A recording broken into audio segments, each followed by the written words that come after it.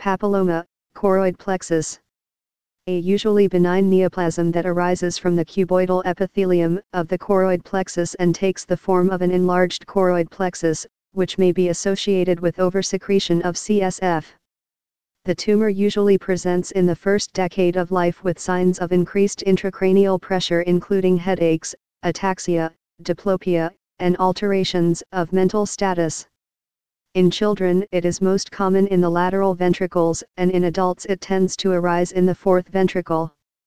Malignant transformation to choroid plexus carcinomas may rarely occur.